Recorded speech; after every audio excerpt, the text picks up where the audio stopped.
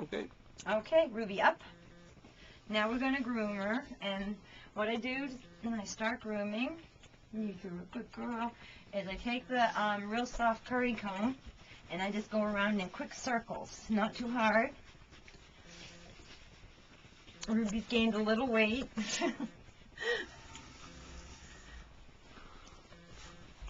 And this massages your skin, gets out all the natural oils.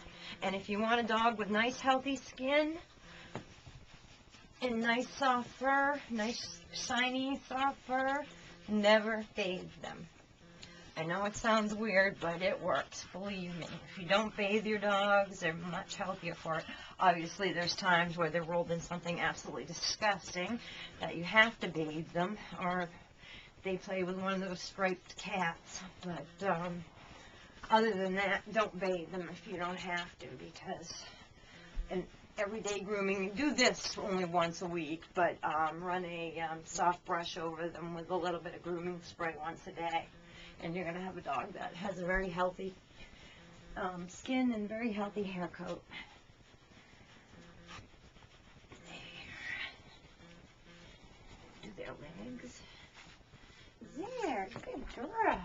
And then after that's done, I usually, you can use the Furminator. Like I said, these are very expensive. I think this is $36.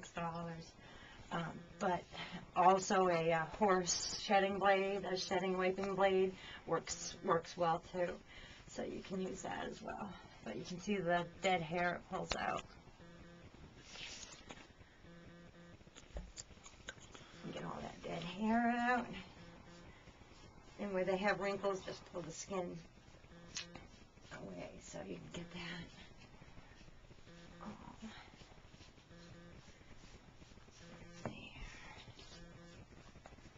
How are we on time? 2 minutes. Okay. I think that should be just about perfect.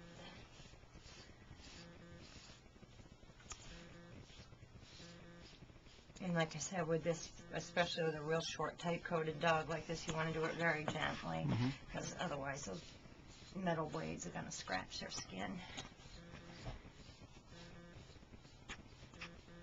I wish I could show anal plans, how to do anal plans, but it's kind of something that you really can't describe, but people have no wait to go to their vets to get it done.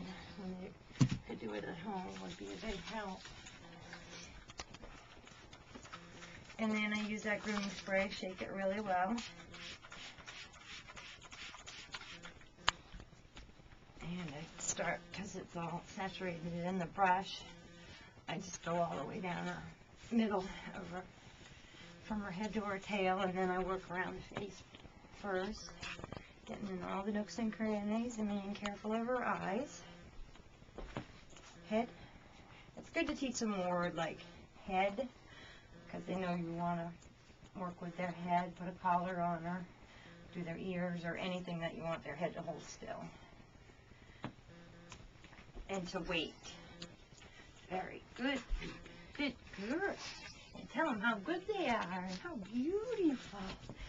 Yes, you're so beautiful. Oh, yes, you are. Look how beautiful, huh? Yes, Ruby's beautiful. Yes, beautiful girl. And this you can use hard because it's really soft and it actually feels good. Yes, it does. It feels good, huh? Yes.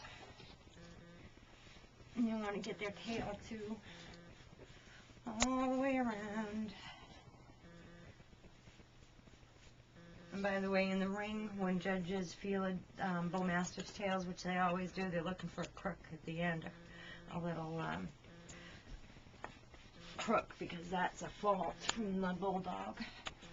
Not that that has anything to do with grooming, but you want to brush their legs really well. There.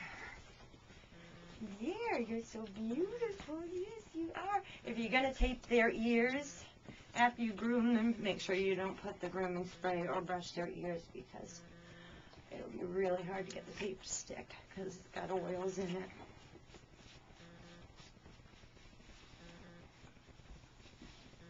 And by doing a good job grooming, you can also kind of check out their whole body for any hair loss or any bumps or lumps or anything out of the ordinary.